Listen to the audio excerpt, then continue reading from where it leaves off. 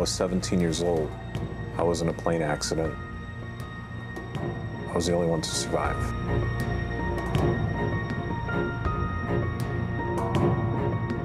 I think me surviving was random. I just happened to be in the right place at the right time. Alors, je préfère pas employer le mot miraculeux, je préfère dire c'est son destin. Everything that I knew that was normal prior to August 27th was not normal anymore. Just everything changed. Survivor's guilt is a monster. Why didn't my brother survive? Why didn't anybody? You know, why me?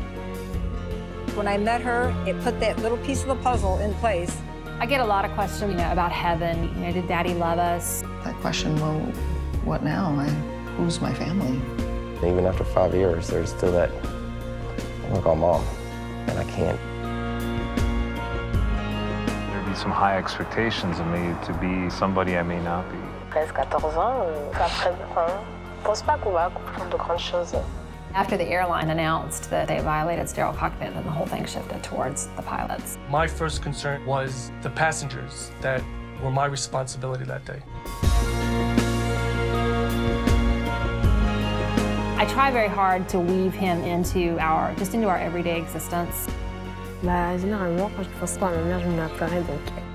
He by no means pulled the long straw and won the lottery because he got to live.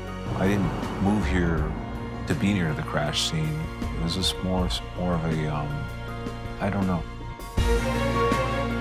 Regardless of how catastrophic one's event might be, you can still push forward.